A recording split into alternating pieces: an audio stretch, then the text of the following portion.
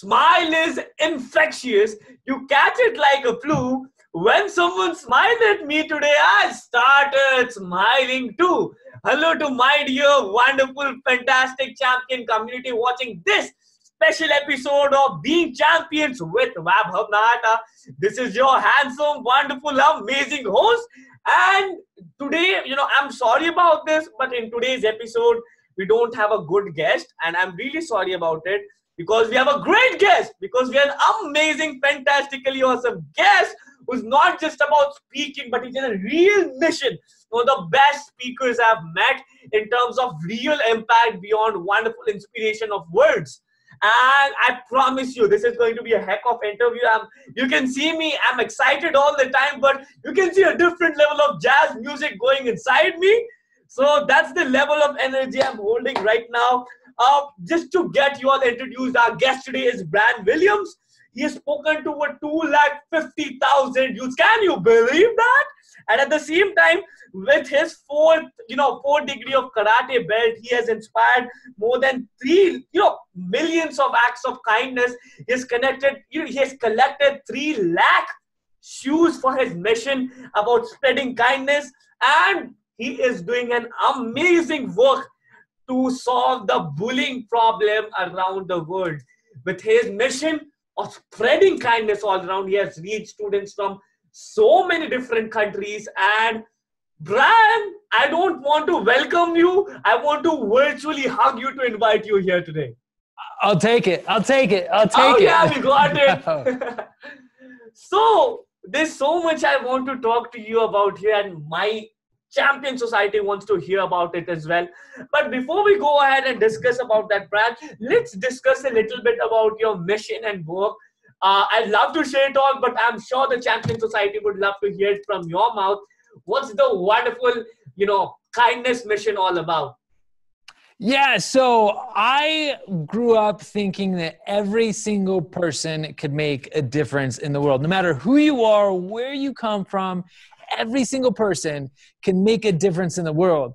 But then sometimes when you're a kid, you have these huge dreams. Like, I don't know what you were dreaming when you were a kid, right? You have these huge dreams. But then sometimes when you grow up, you get a little bit more negative. You start seeing all the world, and a lot of people grow up thinking, I don't think I can. I'm just one person. How can I make a difference? And so I wanted to create an organization to inspire world changer champions to see if we can make an even bigger difference in the world. So Think Kindness, what we do is we go and we visit schools across the country and hopefully soon around the world, and we inspire them to make a massive difference in the world, all through simple, random acts of kindness. Amazing. Random acts of kindness. And you also run this very wonderful Beyond Worlds. You run this wonderful mission of the 15-day of kindness model, where you challenge students about, I'll not say it, let's hear from you again. Yes. So what we do is, rather than just talk about changing the world and just where it's all just talk, we can make a difference, you can make a difference.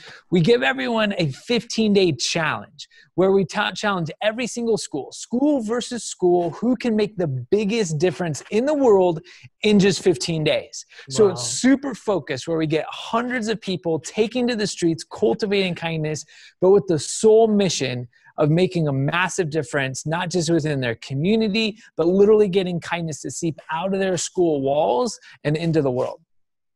Amazing. That's unbelievable mission. And I'm moved by what you're doing right now. I can relate it to our Champion Society, the smiley mission of making wonderful people smile and making them realize that no matter what happens, life is to be smiled about. And life's all about inspiration. As we go ahead over here, and our team champions watching this over here, Brian, there's so much that we can do in life, right? We can, as we grow ahead, as you said, I have my little nephew right there in a different part of the world. And every time I talk to her, she's so cheerful, right? And every time I talk to her, I say hi, and she's like, hi.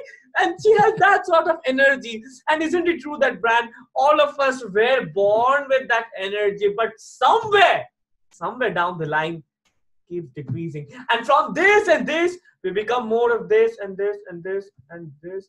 And we become people who hardly make fun, right? Our teens watching this are in the middle of that journey, surely losing a little bit of who they are, right? The question over here is, why does that loss of enthusiasm, loss of living a life happen? As it said, most people die at the age of 25 and our buddies at the age of 80. So how can you live forever with that enthusiasm? And how can we conceptualize that idea to kindness at the same time? Yeah. So the thing is in order to like cheer yourself up, the weird part is you try to cheer someone else up. You know, my grandma always used to say, if you're having a bad day, just fake a smile. And in 10 minutes, it won't be fake anymore, right? When you try to just like have that physique of just smiling, right? Inevitably, you're going to end up getting that happiness back. That's the crazy part, is that when you do nice things for other people, it always comes back to you. And the thing is, when you look at everything that's going on in the world, like we all get glued to all the negativity that's happening around the world, right? Especially in light of all the COVID-19, it's really easy to get bogged down in all the negativity. And when you look at all the negativity, you can't help but just be a pessimist. But when you look at all the people around the world, from the kids to the adults to people like you that are working really hard to make our world a better place, you can't help but be an optimist. There is amazing world changers everywhere, including all the people watching this video. Every single person has the power to make someone else's day just a little bit better. And like you said, whether that's just by a smile, a high five, a hug, a compliment, a letter, right? All those simple things to that one person, it might mean the world to them. And so every single person has the power to change the world, but they just have to go out and take action. And you know what over there, Brian, even what happens is that when so often we talk about changing the world, most people think that it's about getting the whole world together at the same time. But even you make 3 people smile, no matter how small, they're a fraction of the world, isn't it? 0.000000003% maybe. Right? But they are a part of the world. And if you influence a part of the world, isn't it true that you're influencing the world at a whole sum? Oh, for sure. And when you look at the ripple effect, it even goes even further. If you do 2 acts of kindness for 2 people, and then those 2 people do it for 2 more people, now you're up to 4 people, and then it jumps up, and then it jumps up. It just keeps going up until it just boom and creates a massive audience. Or even with these, right? With the power of your phone, right? People will share a story, and then all of a sudden that story could go viral. I've seen acts of kindness as simple as someone leaving a note on someone's door, and it gets shared millions of times. That means millions of people are seeing that act of kindness. So that one simple act of leaving a note now just inspired over 1 million people. You see, every act of kindness can make a massive ripple, and it brings us together. I say kindness is like the heartbeat of humanity, right? Just despite the fact that we live in different countries, right? There's people that speak different languages, different socioeconomic classes, but the one thing that binds us all together is kindness, is caring for one another. Right. Amazing set of energy and, enthusiastic learning over there. And when you talked about one person, now I just remember a wonderful quote right there from Acharya Tulsi. He says that if you change a man, if one man changes, inspired a family to change, a family inspires a society to change, a society inspires a city to change, a city inspires a nation to change, a nation inspires the world to change. It's all beginning with you, right? And when you talk about changing the world, you can be like, yeah, I want to change the world. But the other day you'll be back home if you don't dare to change yourself. Isn't it true? It all starts with you taking the first initiative. For sure. Yeah, it's got to start with taking action. And I say in order to change the world, in order to spread kindness, it takes 3 things. Number 1 is to start small, right? You got to a lot of people think I got to change the world. I have to do something huge, but that's completely not the case. All the examples we've given today are super simple. Smile, leaving a note, right? Giving someone a hug, sending someone a message, right? So number 1 to change the world is start small. The second step to change the world, and this is often the one that gets overlooked the most, especially with kids, is kindness takes bravery. Right? It takes an immense amount of bravery. There's so many times that even I can relate to this, and I'm sure you can relate to this, but there's so many times where you just might not be having a great day, and you see the perfect opportunity to do something really nice and kind for someone, but then you get that weird feeling in your chest where you just feel awkward. You might not know that person, right? You might feel awkward to go over and talk to them. It might be breaking social barriers. For kids, it might be going up to the new kid in a school and introducing themselves, sitting down with someone at lunch that might have known to sit with, right? You get this weird notion, this weird feeling. And the thing is part of you tells you to just turn and walk away, be like, hey, just go live your life. But then there's this other part, right? This other part of you that's telling you to run over there and do that act of kindness. And the thing is kindness takes bravery. If you look at any world changer, right, throughout history, every single one of them, every single one was teased, laughed at, ridiculed, made fun of, but they didn't care, right? They did the right thing no matter what. Oh, and so yeah. don't forget that kindness, though it's so simple, when you see your child do an act of kindness, celebrate it, right? Because kindness takes bravery. And the third step to change the world is just take action. Right? It's one thing to notice all these ways to change the world. Everyone can tell you, oh, if you should do this, this, and this, but it's a completely different one to actually be the one to take action and make it happen. Kindness takes bravery. My man. That's amazing. Kindness takes bravery. And it's all about this little things that you do that bring a massive difference in an overall. So now I want to talk, Bran, over here a little bit about what I went through as a school children. When I was in school, I remember being beaten up and being bullied, not just by my seniors, classmates, but even by my juniors. And that was me freaking afraid to take a little step to speak up. And like me, with my mission of making people realize the champion within, there are so many kids over there who are going through bullying, or they are kids watching this, they are parents of kids watching this who bully, right? So at this point of time, what can we talk about to make the down ones realize that that's not where you belong and create a harmony situation for and inside the school where champions are noticed? Yeah. So one of the ways, when you talk about bullying and things like that, when I grew up in martial arts, right? You grow up learning how to punch and kick and doing all of these things, but they say that, a true martial artist should never have to use their martial arts. Wow. And the ultimate way to combat bullying is to actually, and as hard as it sounds, is to be nice and kind to everyone, right? If someone's mean to you and you're nice and kind back to them, it puts people on a twist, right? It makes them think differently. And that's so hard. It might not be one act of kindness. It might be several. And unfortunately, there's the biggest thing when you look at bullying and what's happening is you usually think of the two people, right? You think of the bully and you think of the victim. But there's an even bigger audience behind the scenes that's watching that happen. And that's why kindness takes bravery. It's tapping into those spectators, right? Those onlookers that are seeing it happen and telling them to stand up for what is right. And usually most people, they're scared, right? And they're scared to step up. And that's not wrong for them. It's just to recognize that they're just not brave enough yet. But when you do see that bravery, that's something to celebrate. And the thing is every time, for you and every adversity that you hit, right? When you break through on the other end of it, it just makes you that much stronger. And as I like to say, that's part of your story, right? Your story of going through that adversity. Anyone watching this and hearing that story of whatever adversity you're going through, that's your vehicle to make the world even better. Because when you're done, you're going to be that much stronger. I love this saying that, smooth seas never made great sailors, meaning every good sailor of a ship has to go through some storms.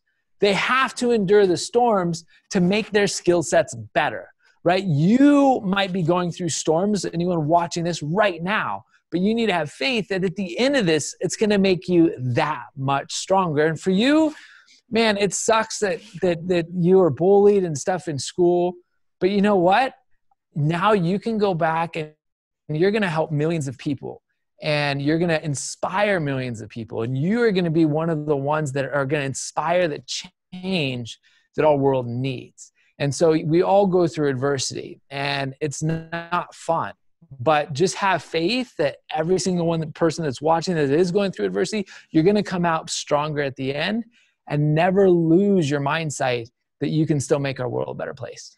And indeed, when you talked about that wonderful idea over there, Bran, about smooth seas never make great sailors, isn't it true that seas are made to be irregular and bumpy so that you develop yourself as a greater sailor? Because if you ask for a smooth one, and maybe let's say you get that, it's true that throughout the life, it's very sure you're not going to get the smooth, seas all the time.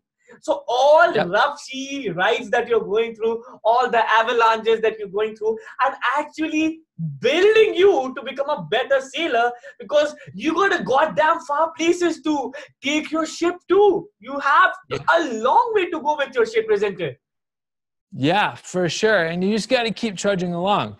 There's another great example is that you can never ride a bike without pedaling, right? It's impossible. You have to pedal. And the thing is sometimes in life you want to quit, you want to sit back, you want to be like, forget this. But you have to keep pedaling. You got to keep trying.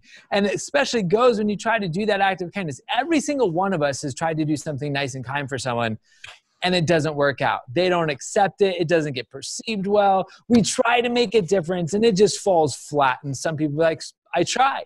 Right? But you have to keep trying. Those are the ones that come out on top. Those are the ones we idolize. Those are the ones that we aspire to become. Those are the ones that go down in the history books. And every single person in the world has that ability to make that difference. As inspired and as moved as I am over here with the wonderful learnings that we are having as champions at this point of time, it's amazing to have this energy over here, and I want to take it for long, long hours. But yes, we have some limitations in the TV show part. I have a surprise for you. Do you like surprises? I do. I love them. Okay, so this is a little bit of scary surprise over here, okay? And why I say this, because over here, Brian, in the TV show Being Champions, we have had everyone from world champion of public speaking to Olympic medalists to best-selling authors to wonderful speakers like Brian Williams, right? But with all of those wonderful speakers and transformers coming in for the show, when we do this surprise part, many of them get squeezed out, and many of them, no matter how big of speakers they are, sometimes it becomes right. So that's how it might become, and it's going to be really, really fun. So it's going to be rapid fire round, but a little different over here. I give you random words. They could be as random as my name, Vaibhav Nahata, and as specific as, an AC remote, right? They could be as philosophical as kindness, and they could be as random as pen cap, right? And all of that coming in, you have to respond to that instantly, and at maximum, you can use 6 words at maximum. Okay, I'm ready. We're going to go back to back. Let's do it. Oh, yeah. So as we go ahead for this part, on a count of 3, 2, 1, Brian Williams. That's the word. That's the word? Bruh. Having a great time. Money. Does not bring happiness. Life. Joyful. Wife. Beautiful. Success.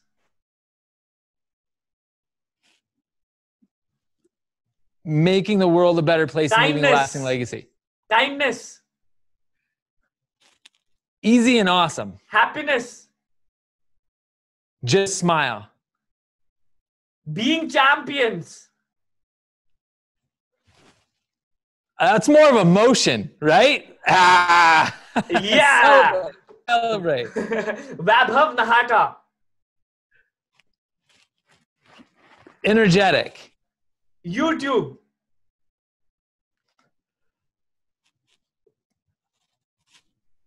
I waste a lot of time on YouTube. Speaker. Say it again. Speaker. Speaker. Speaker. Megaphone. Okay, you did well. Considerably All right. well.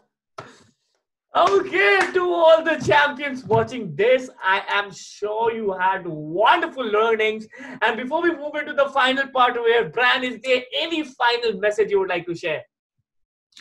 My final message is I want to challenge every single person watching this broadcast right now to try to go out and do 2 intentional acts of kindness. And if you want to reach out to me on Instagram, just go to kindness.nation.